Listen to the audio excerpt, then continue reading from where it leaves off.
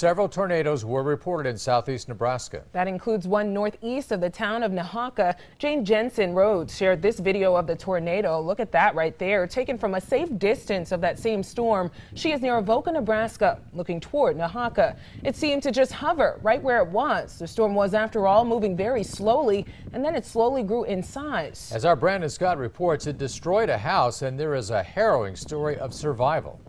An absolutely terrifying scene out here near the town of Nahaka. Take a look at this farmhouse, completely destroyed by the tornado. The roof is ripped to shreds, the kitchen torn apart. Now, the man who lived here is 76 years old, and he literally stared this tornado in the face. In fact, he held on to that tree to stay alive.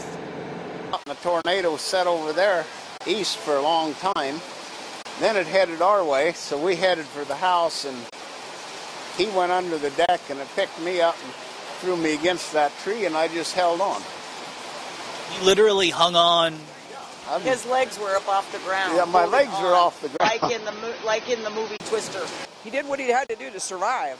I mean, there was no way he was going to get to the house, and he knew it. So we're just thankful that he's alive and well and walking around talking to everybody. Emergency crews told us this is the only home in the area that suffered any severe damage. And the man who lived here told me that even though his home is completely destroyed, he is grateful to be alive. He also said the tree that he hung on to stay alive is now his favorite tree on his farm. Reporting near Nahaka with photographer Wayne Martino, I'm Brandon Scott, WOWT 6 News.